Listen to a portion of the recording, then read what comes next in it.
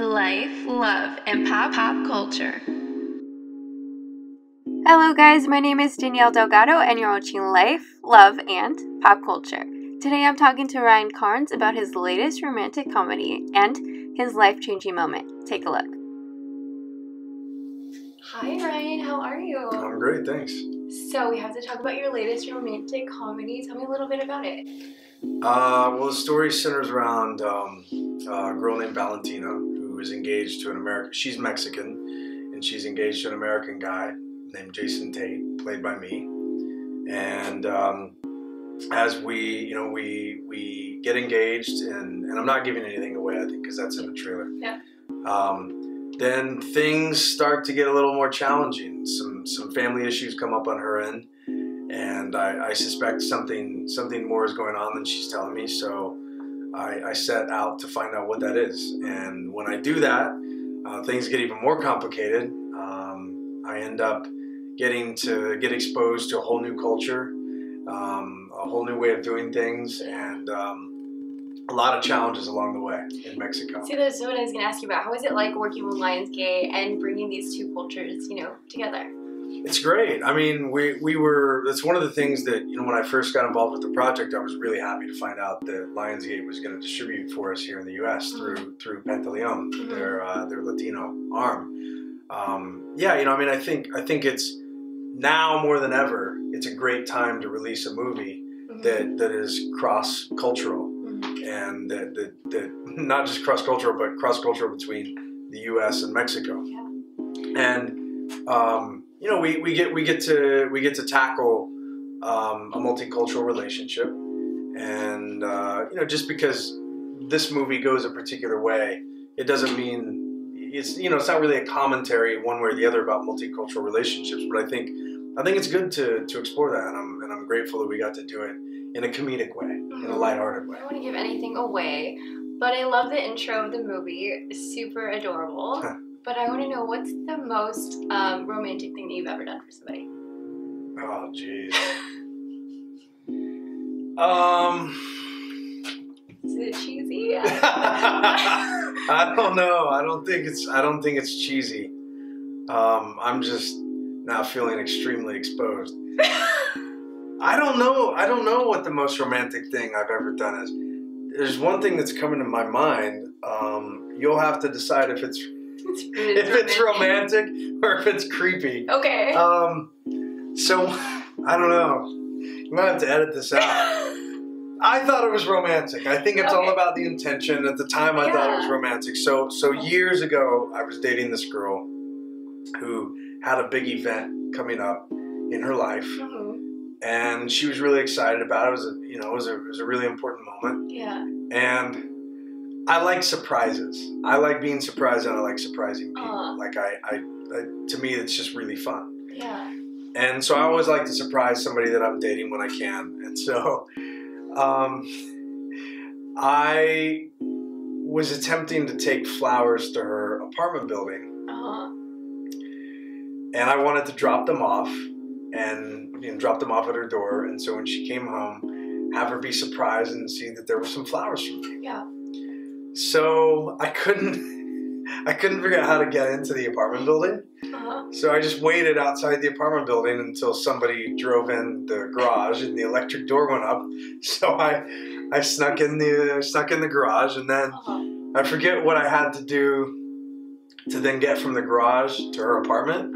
But whatever I had to do, I did it. And I dropped off flowers and left them at her doorstep. And we didn't date too much longer after that. So I thought it was romantic. Yeah. I don't know if she did. There might have. Who knows? There might have been other reasons. But what do you think? I think that's romantic. Okay, good. Or maybe it's because I date guys that don't make an effort. So you seem extremely romantic. Then I'm vindicated. You just set the bar high.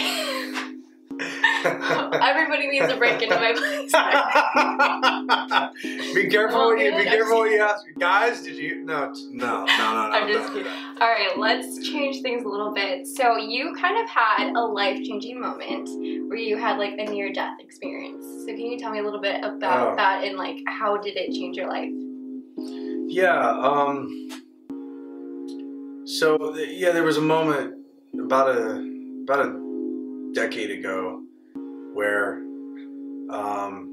it was a pretty significant life event, and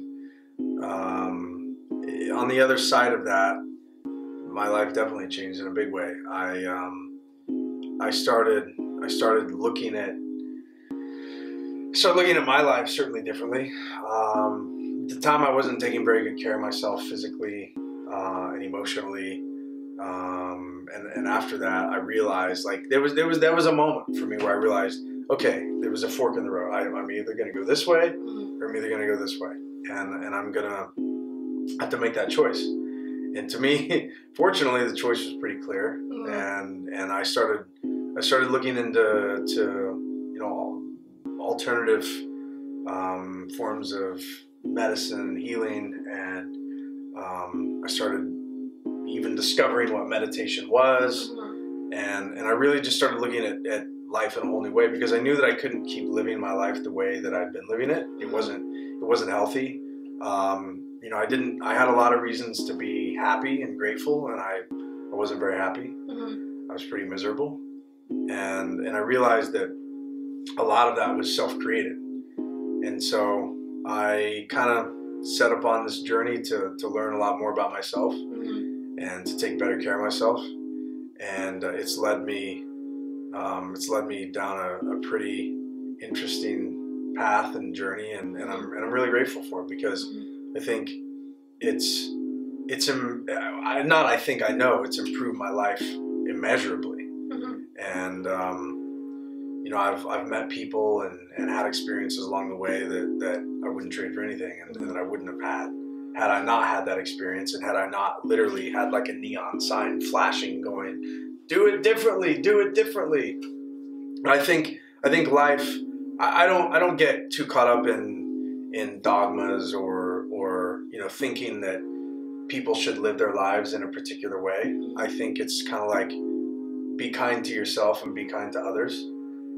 Don't hurt yourself and don't hurt others. And beyond that, do what works for you. I love that you give back. And I mean, you've done so many amazing things, but what do you want your fans to remember you for the most? Wow, that's a good question. I think as an actor, as somebody who is into the arts and storytelling, certainly I hope, because I think probably every actor wants to feel like their work is having some impact in the world in some way, even if it's just one person. I think I would like to know that my work is hopefully affecting people, and again, even in a small way. One of the things, I've done other jobs where people have come up to me on the street and gone, "Thank you so much for doing that. You helped me in this moment in my life. What your character was going through was so similar to what I was going through, and you helped me through that." And it's like, well, man, I'm glad I could be at the right place at the right time to do that. I was only a small part of that, but that's really gratifying. That's really fulfilling, and those moments always mean a lot to me. So certainly that, but then beyond that, beyond work, beyond this entertainment thing, I think just hopefully I can live a thoughtful life and I try to be a better human every day when I wake up, and I think that's important. I think that's what we all want. Thank you so much for your time, Ryan. Yeah, you're welcome.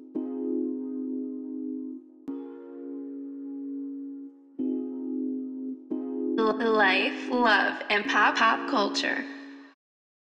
If you enjoyed my interview, subscribe to my YouTube channel, and don't forget to look out for new videos every Wednesday.